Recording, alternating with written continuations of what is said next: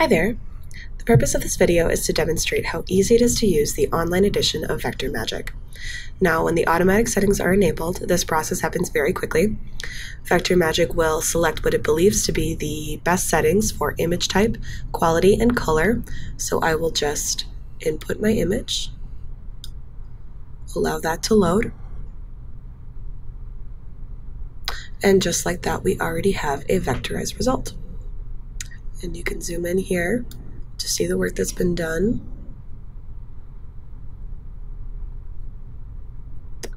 Now, as you can see, this vectorization is accurate, but let's say for the purposes of this demonstration that this result was not to our liking. And in that case, we would just go over here to Handpick Settings and start the process over manually.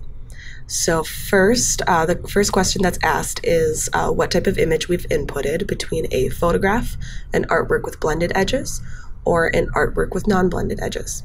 Now, this is obviously not a photograph, so between these two options here, we can use this keyhole to match our image to the example. And we can see that our image includes anti-aliasing, which means that it is an artwork with blended edge. So we can either, since this is already populated, we can click on this button here, or we can click the next button. And secondly, the quality level of the image between high, medium, and low. And again, we'll use this keyhole to match our image to the examples. And since there is no apparent noise or blurriness, that means that this is a high quality image. And so we can click this button as well. And finally, the last question that's asked is how the colors should be handled, with either custom colors or unlimited colors. The custom colors option is recommended for images with 12 or fewer colors. Choosing this option gives Vector Magic a bit of a roadmap, reducing the likelihood of noise from color guessing. However, if your image has a wide array of color gradients, unlimited colors would be your best option. There's about 5 or 6 colors in this image though, so we can choose custom colors.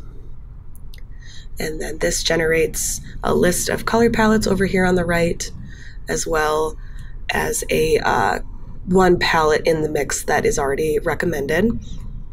Now, if you look through the palettes and you find that you are missing a color, you can then go down to the custom palette and click on one of the tiles, and this will generate an eyedropper to find the color you're missing and add it to the chosen palette.